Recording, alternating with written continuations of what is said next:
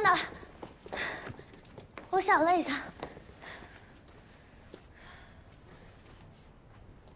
我还是不能将阿瑶留给你。你日后定还会欺凌她。从前我与刘瑶在一起，只需想着爱与不爱；可从今往后，我爱与不爱楼瑶，都已不再要紧。我阿父临终前曾重重打过我2巴掌，并留给我2句话。第一句：从今往后，何家再无人可替我遮风挡雨。第2句：将来何家与幼弟都要依靠于我，我必须苟且到幼弟长大。程上上，我再不是从前的何昭君，更不会任意妄为。我这条命得罪不了任何人，也得罪不起。我得留着照顾我幼弟。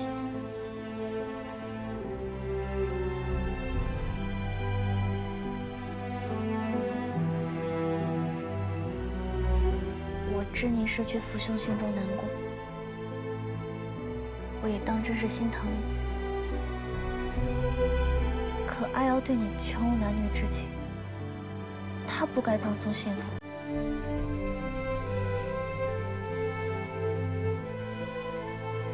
你以为我就喜欢阿瑶吗？我何尝不是为此葬送自身幸福？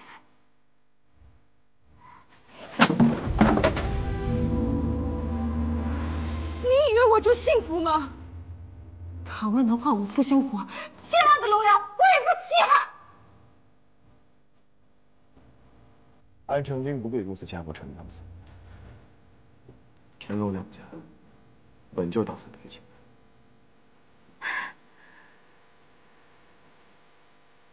从未见过石玉良如此怜香惜玉。程少山，你既有林将军，何必还抢我的龙瑶？你现在一身冷汗，不能受风。上我的马车，我送你回去。听话。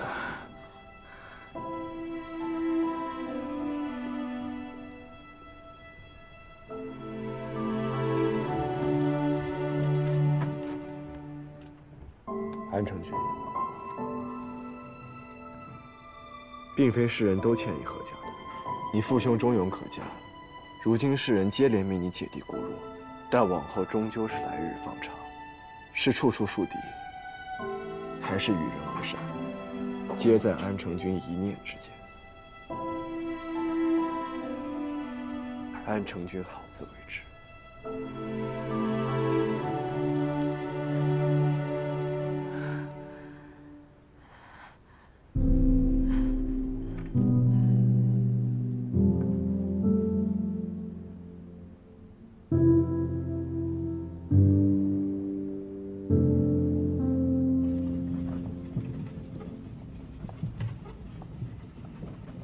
冯义军真的像他所说的那般惨吗？何家真的战至最后一人吗？冯义军与华县情形并不相同，是因何将军将5个儿子和所有亲信的性命都赌了上去。先是以少量心腹固守冯义军，第2日又召集屯军，阻断萧氏叛军。何将军死不投降，战至最后一人，终是守住了冯义军。何家几乎连妇孺都不剩了。正是因为有何将军的拼死抵抗，冯义军才得以守住。冯义军没有散落在外的乱军城匪，没有流离失所的孩子，没有无辜受辱的女娘，没有华县城外成百上千的坟冢，而你，也再不用悄悄地去祭奠亡魂。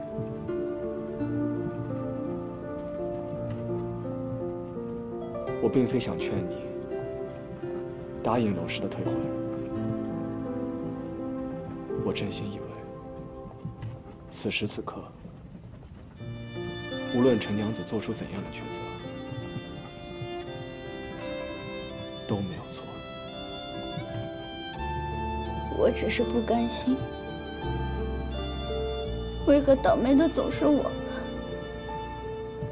为何每次都是我？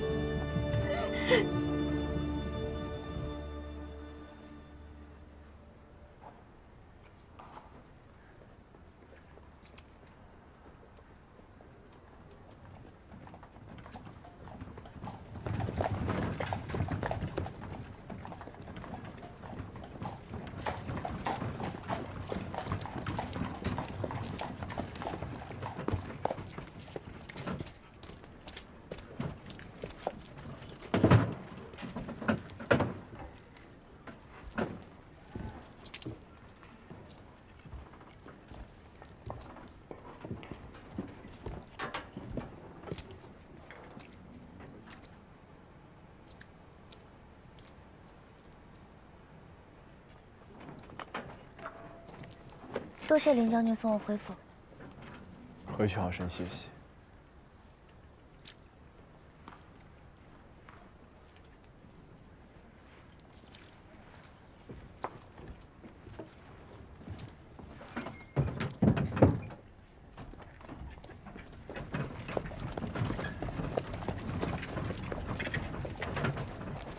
你不是与何昭君一起离开的吗？为何与林将军在一处？何昭君带我去廷尉府看萧世子行刑。什么？他带你去看萧世子行刑？我现在去找他。阿瑶，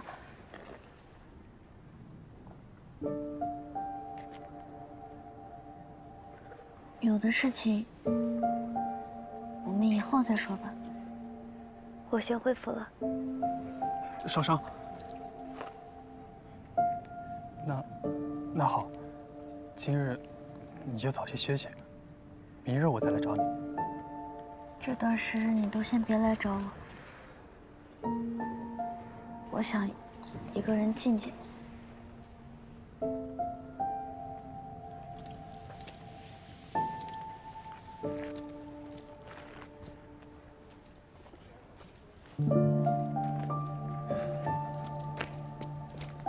少商。西市又新开了几家点心铺子，待你精神头好些，我带你一起去吃，好不好？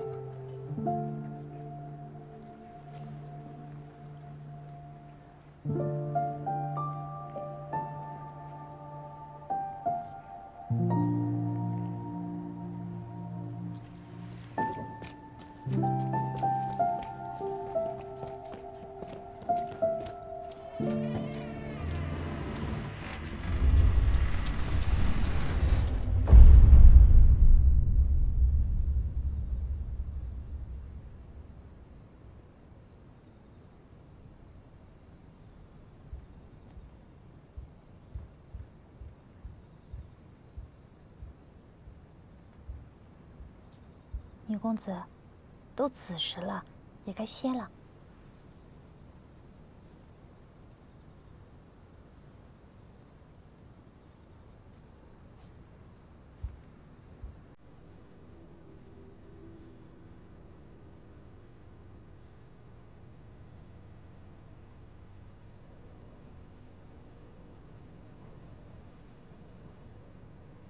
人人都在跟我说大义，说周全，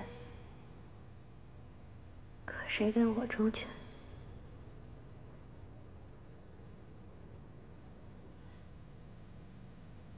张商，我再不是从前的何昭君，更不会任意妄为。你以为我就喜欢阿瑶吗？你以为我就幸福吗？他们能换我父兄虎，亲爱的楼阳，我也不想。正是因为有何将军的拼死抵抗，冯一俊没有散落在外的乱军城匪，没有流离失所的孩子，没有无辜受辱的女娘，没有华县城外成百上千的坟冢，而你也再不用悄悄地去祭奠亡魂。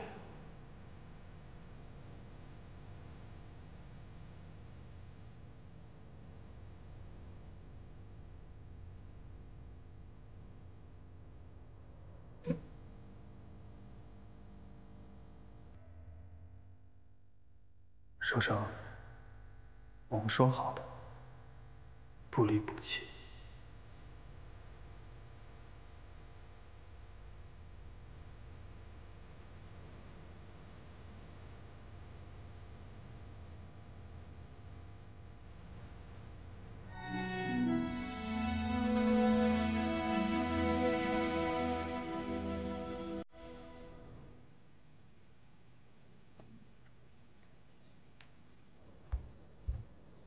女君，娄公子还在外面呢，就是不肯走。知道了。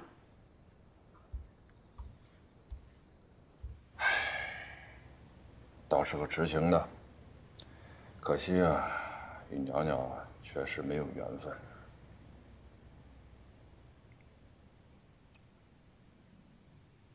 我的，都是我的，全是我的。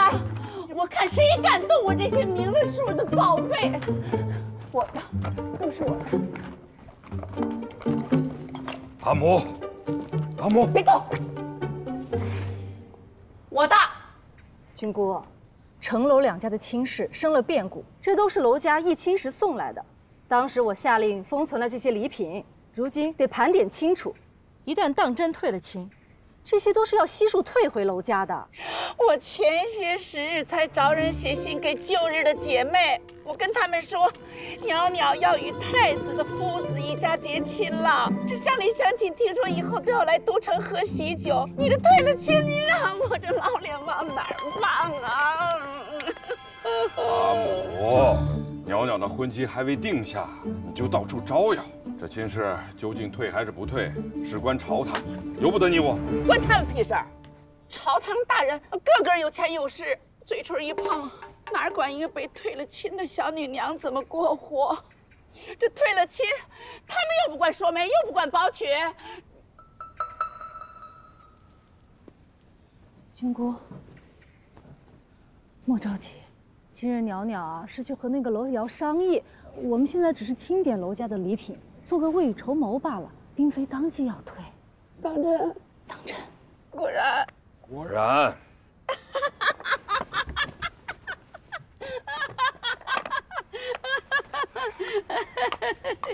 阿父、阿母、大母，我决定了，去娄家，去与阿瑶退亲。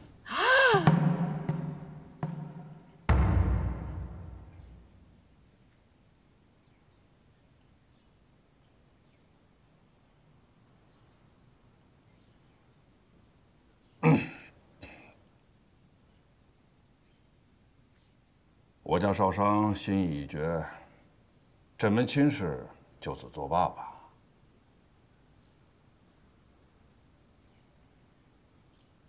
太傅如果再不肯做个了断，今日出了娄家门，我便与同僚成亲，我程家也已亲自上门退亲，奈何娄家罔顾何将军遗言，死活不肯答应。曲灵侯慎言，我娄家何曾不肯答应你们退亲？既娄太傅与娄大夫人都不反对，那就各自退还信物吧。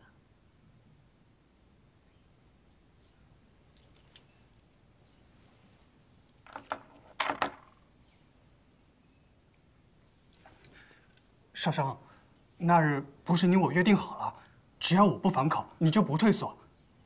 是不是何昭君胁迫你？我去找他说清楚。不是何昭君。是我自己想通了。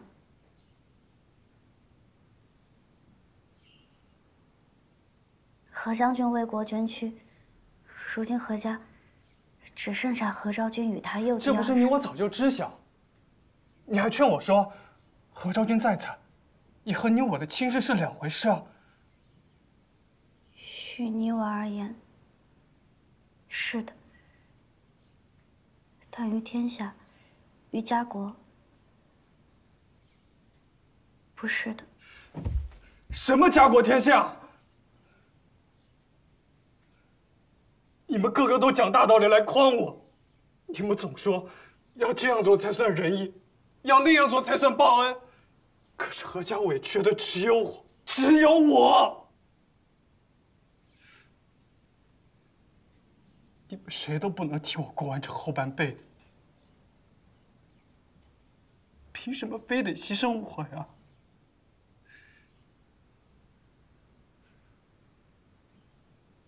受伤，为何连你也变了，也来逼我？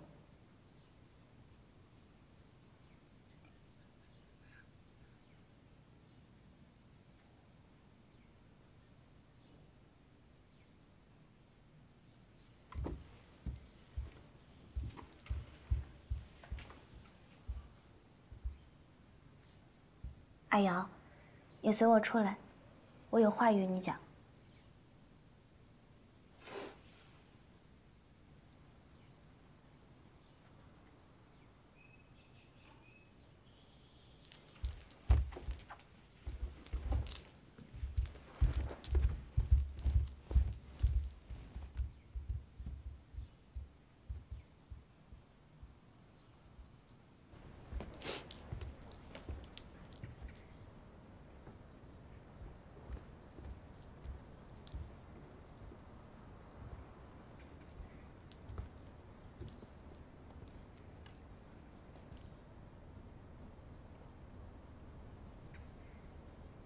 少商，你不用劝我，我是不会答应退亲的。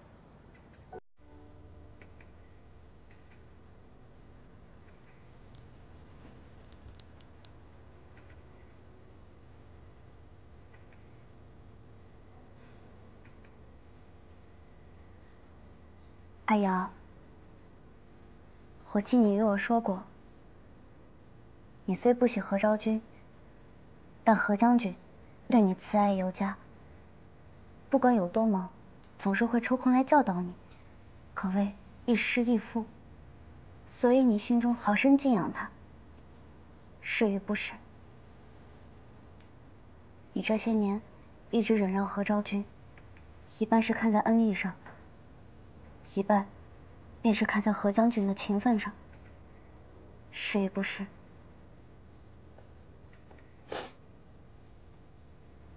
你与何家五公子向来交情甚好，你还与我说过，你的剑术便是他教你的。那你可知他是如何死的？那些人朝他射了几十支箭，收敛尸体时，全都是窟窿，一块好肉都没有。不行。何家弃育而亡，也绝不马他而亡，死无全尸。阿瑶，在华仙时，你与我说过，大丈夫立誓，当必有百姓周全，才算是无愧天地。可你知道吗？这次佛印郡的百姓跟华县不一样，就是因为何将军带着他的5个儿郎冲在最前面，保护了百姓，挡住了这一次的灾难。他是大丈夫，为国捐躯，所以你我2人儿女之情，在他面前根本不足一提。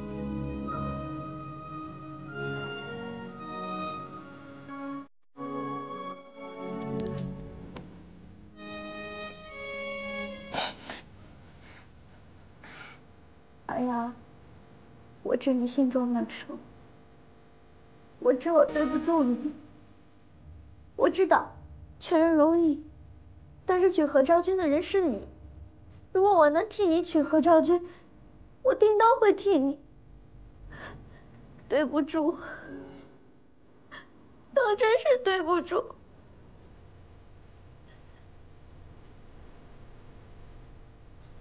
别说了，受伤些。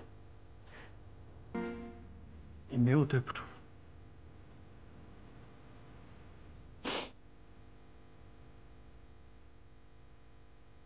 你允许我口口声声说要做庇护圣明的大丈夫，可却连半分委屈都不肯受，岂不可笑我？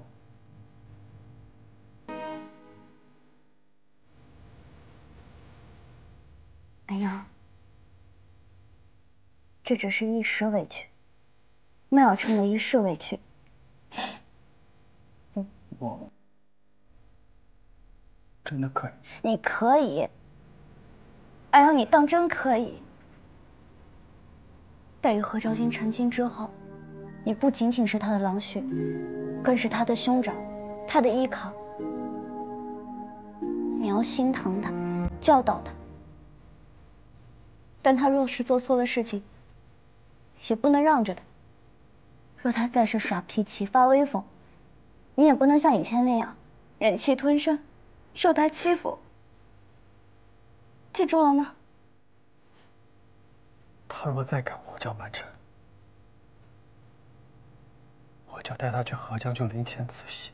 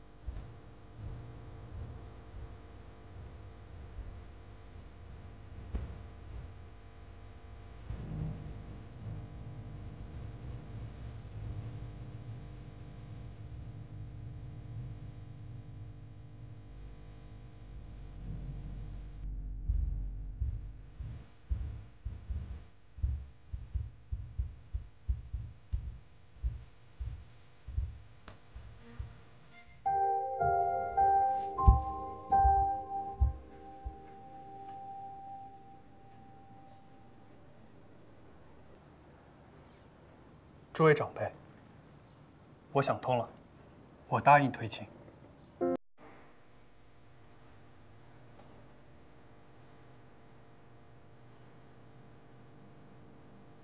阿瑶感怀忠臣良将，为国厮杀，致家破人亡，决意成全何将军临终遗言，迎娶何昭君。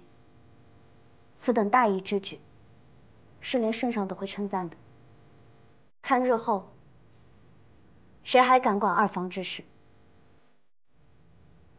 是啊，我未来心腹脾气不是很好，还望伯父伯母多多担待。楼阳，你是何意？往后10余年，何家不娶，可是都听二房调遣。我看看谁还敢再欺负我们。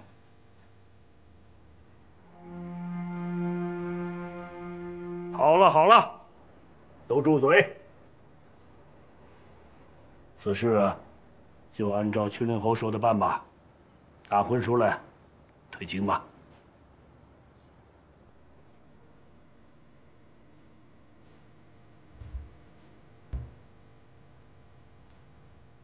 陈叔父，陈叔母，日后你们就当我是自家子侄吧。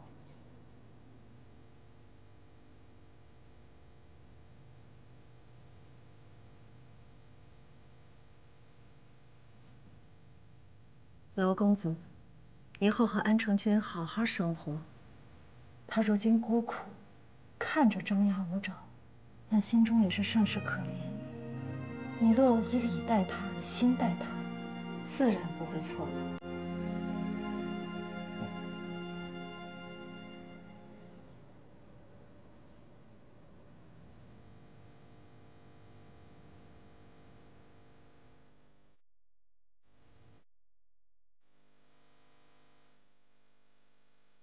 少少，以后你就叫我兄长吧。好。小妹抓妖兄长，之后诸事顺遂。待日后外放为官，展翅任高飞。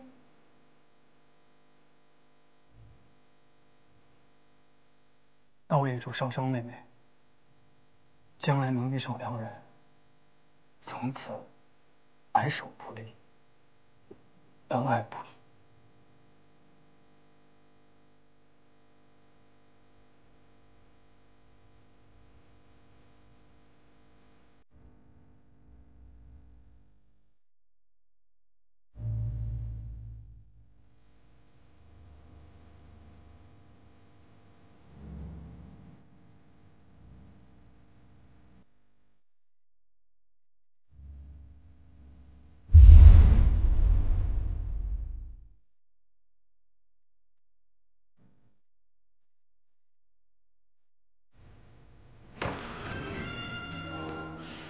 谁能想到呀，这娄家行事也太不讲究了。这前脚和何氏退亲，便兴冲冲的跟程家定亲，后脚又和程家退了婚，这转眼又要重启何氏为心腹。哎呀，你说可笑不可笑？这也不能怪娄家，主要是何家太可怜了，都城里人人都盼着何昭君能有个好归宿。那个程家娘子也是霉运得很，无端被退亲。唉，日后怎好再谈婚事啊？就你心善，还替他操心。那程家四娘子秉性乖张，行事不端，哪像你稳妥持重，他日啊定有好福气。程门是个小户，他们教养出来的小娘怎能与郡主相提并论？依我看，普天之下也唯有我家11郎能与郡主姻缘般配。大母已逼圣上亲自去劝他，他应了每月回城阳侯府用膳，今日必回来。真的？你为了他们重修父子情，不惜忍辱负重，这全都城中最委屈的妇人便是你。我给你寻些秘方来，你呀早日为侯爷开枝散叶，有个依靠方是真。多谢王妃。你也不必害羞，你不妨呀多劝说侯爷，早日命林子胜娶妻生子，别整日在外打打杀杀的。你看看那何家，死的死，亡的亡，有军功又如何？还不是舔着脸跟娄家结亲。若世人都想着苟且偷生，那萧贼早就踏平都城了。诸位女眷。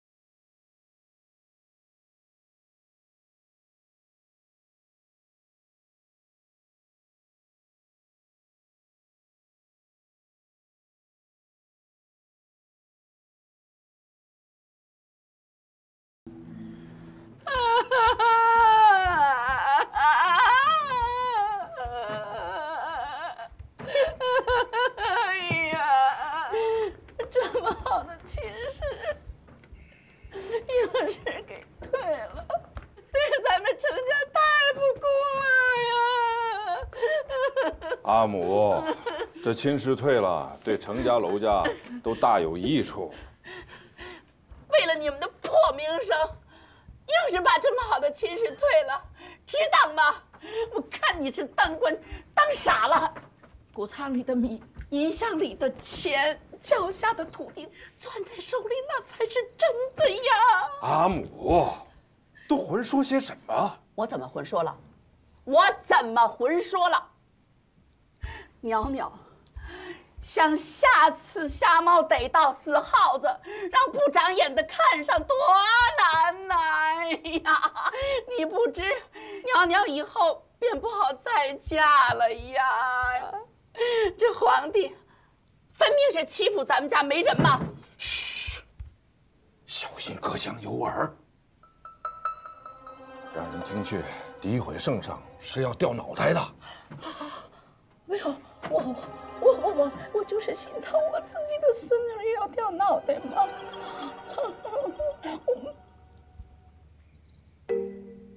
你不说，我不说，皇帝怎么知道我说什么？老夫人，家主，宫里来人了。真的来抓我吗？我混说的，我混说的呀！宫里来人说些什么？说是圣上有旨，准家主和夫人带上几位公子女娘一起随行去土高山祭典。哦，太好了！娘娘退婚这几日正闷闷不乐呢，我正愁带她去何处散心。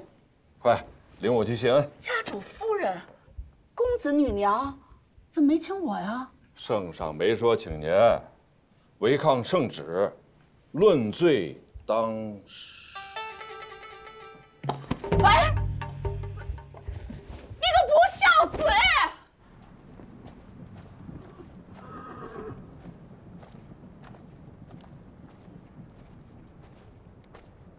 哎，上面！我说方才祭天大典怎么没瞧见你了啊？原来在这儿躲懒呢。你都不知道方才有多热闹，这圣上、皇后、岳妃，还有那些皇子公主的，咱们平日里见都见不着的贵人们，全都在。你怎么不去？我有些乏了，想回营帐歇着。这难得出来一趟，我营帐里多不划算啊！这班侯啊，在后山备下了骑马射箭的场地，有吃有玩。我跟他又不认识，我不想去。班侯是想介绍自己的曾孙班小侯给大家认识，这才邀请年轻的公子女娘们去玩。不过班侯也实在可怜，一家人啊，在战乱中家破人亡，儿女尽有，5个孙子啊，也都死了。这班家呀，是唯一的血脉，被当成宝贝疙瘩一样看管。这都到了可以移亲的年岁了吧？还是第一次出远门，连都城里的路都不大认得。他也是满门英雄。和昭君的身世倒有些相同。你提他干什么呀？这七掐子，不如你去吧，我还是在这儿陪娘娘。陪什么陪啊？不开心才应该找点乐子。走。我不去，我不去，不想。哎，得去。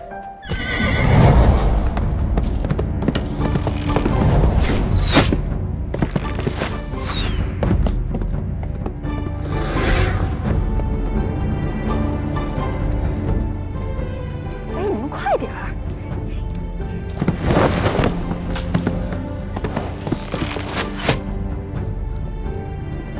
哎，少少，你坐这，让你坐这吧。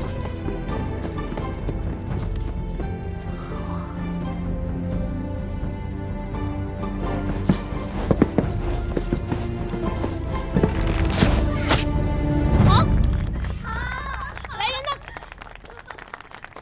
把我这荷包拿过去。光瞧着有什么意思啊？不若咱们来猜猜谁会赢，赢了的人，本公主重重有赏。你看，这5公主啊，出手最是阔绰。这些皇子公主中，唯有她是在大定天下后出生，加上是帝后妖女，故而最受恩宠。对了，她跟那王陵十分亲和，以后你见着她，可得避着些啊。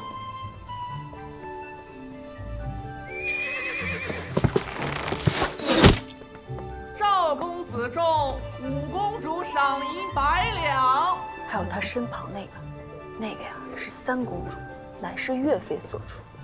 她呀最是贪财了，听说一出生啊就被扔给舅父小岳侯教养。你看这养了一身伤骨俗气的。切！好，五妹，若是让母后知晓，你在祈福大典这样的日子涉赌，会不高兴的。不过是添些彩头而已，何必那么紧张？再说了，宫中何人不知晓楚妃手头不宽裕，又没让你出钱，瞧把你心疼的，好像没见过世面似的。五妹妹又是瞧上场上哪位郎君想召回府中做幕僚啊？父皇早已定下宣岳两族联姻，你与我表兄择日就要成婚了，可别因此得罪我表兄。你也知晓，我那表兄最是混不吝的。不如先想想你那一屋子的幕僚将来如何处置吧。三妹，若你不想看见，不若去陪三驸马下棋，如何？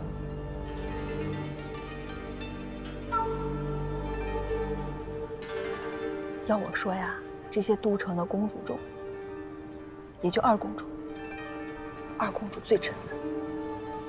哎，你们知道吗？方才在祭天大典，要不是二公主跟皇后拦着，就那两位，差点因为谁站在前面而打起来。哎，还有那个身上没几件首饰的，那是太子妃，乃是圣上大业未定时为太子所纳。据说娘家可穷了，还是乡野出身。哎呦！你这张嘴啊，迟早惹祸。袅袅又不进宫，哪能遇到这些天家贵女？你少跟她说这种迷信啊！